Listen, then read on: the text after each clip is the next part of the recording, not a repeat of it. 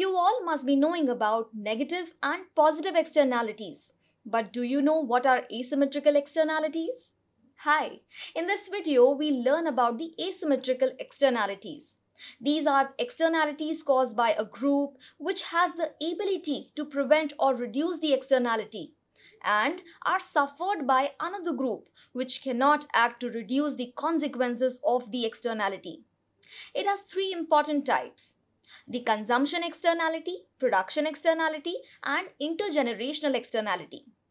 The consumption externalities arise when the consumption of a good by one person affects the welfare of another person, and that effect is not fully taken into account by the first person in making his or her decision to consume that commodity. For example, the playing of excessively loud music for one's own satisfaction might harm the nearby environment by creating sound pollution. The production externalities occur when a firm, in producing a given commodity, affects other agents like other firms or individuals, but does not take account for this effect in its production decisions. For example, switching from conventional farming to organic farming helps the environment as there are fewer chemicals in the environment. This is an example of positive production externality.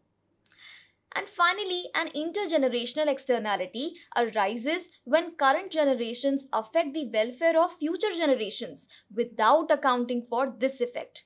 For example, intergenerational externalities are emissions of greenhouse gases, the destruction of biodiversity, and the depletion of natural resources stocks. Since future generations do not yet exist and thus cannot be bargained with, it is impossible to internalize intergenerational externalities using market mechanisms.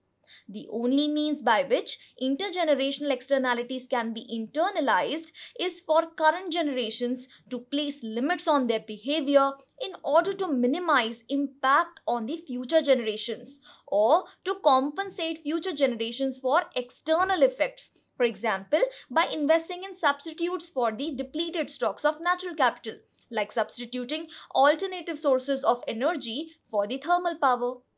Hence, where we talk of positive or negative externalities, we should also note that there may be a variety of asymmetrical externalities impacting the environment.